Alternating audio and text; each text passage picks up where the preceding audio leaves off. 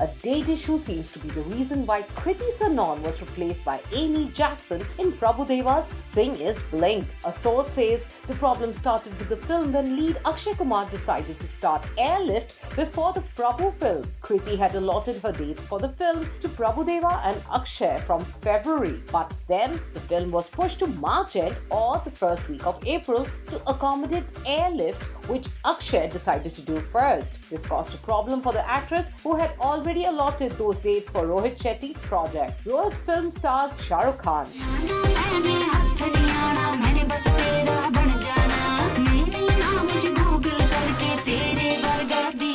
Though Kriti is cast opposite Varun Dhawan in the film, there is no way she could wriggle out of the project to accommodate Singh Is Bling. She had no option but to opt out as both films will be shot around the same time. Amy is hot property down south after Shankar's Eye, but had a disastrous Bollywood debut opposite Pratik Babbar in Ek Deewana Tha. Maybe her luck will change with Akshay Kumar.